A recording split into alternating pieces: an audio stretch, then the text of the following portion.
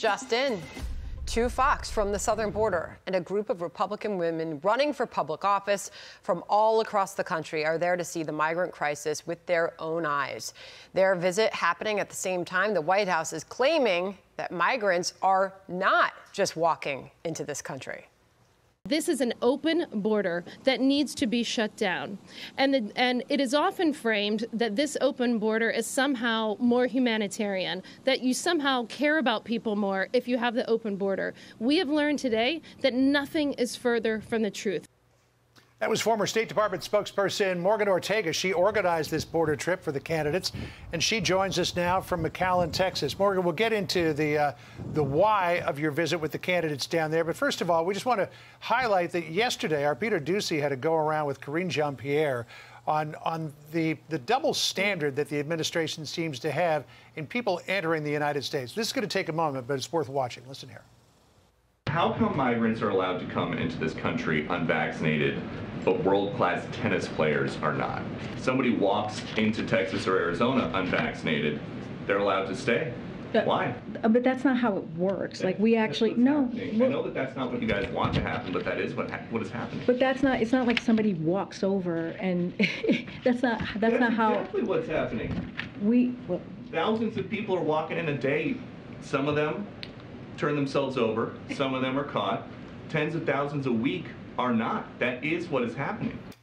So Karine Jean-Pierre insists that people are not walking across the border. Morgan, that would seem to be sort of along the lines of saying, well, the sky is not blue. Yeah, and in fact, we actually observed people doing that just today. An hour or so ago, about half a dozen migrants. You know, I'll give the press secretary a little bit of credit. They actually had to use a ladder, but in the wall, not that far behind me on a lower part, they were taking ladders and they were scaling the fence. We've had people out here all day. We've had a Fox cameraman out here all day, literally watching people walk across the border. So the press secretary is more than welcome to come join me and the other candidates, and she can see it for herself. Morgan, it's obviously Republican women that are down there visiting the border, seeing firsthand what is happening. Yeah. Why do you fathom that we're not seeing more Democrats? Where is Alexandria Ocasio-Cortez?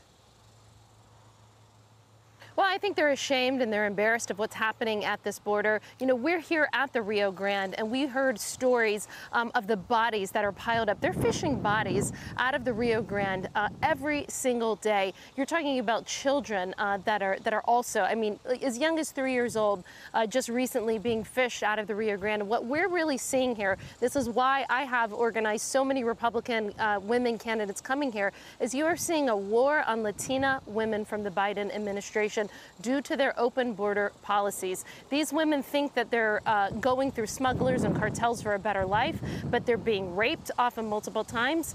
They're being human trafficked. Some of them die and are sold for body parts. We learned about something called a rape tree today. That is a tree with women's undergarments where the rapists put it there to brag about what they're doing. This is heavy and horrific stuff, but it is a war on Latina women from the Biden administration, and Republican women are here at the border to shine a light on it and put a stop to it.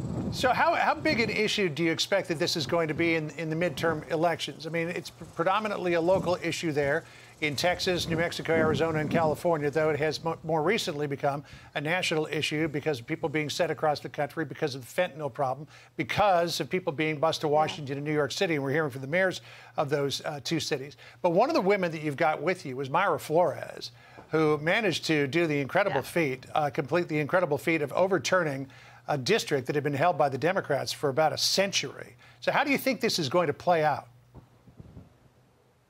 Well, I think it's the #1 national security issue. I've spent my career in foreign policy and in national security in the intelligence community. What we're seeing is a dramatic uptick in apprehensions of people that are on the FBI terror watch list. This is just the people that we catch. We are seeing the #1 killer of young people in our country, fentanyl deaths happening because the fentanyl comes from China and the cartels smuggle it over the border. By the way, they're set to, some estimates show that they're going to make $13 billion. That's 13 with a B this year. And so whenever you have the #1 killer of young people in this country as a direct result from what's happening at this border, and whenever you see just the plight of the women and the migrants and the human rights atrocities, the worst human rights atrocities in the Western Hemisphere are probably what's happening on our southern border and in Venezuela right now.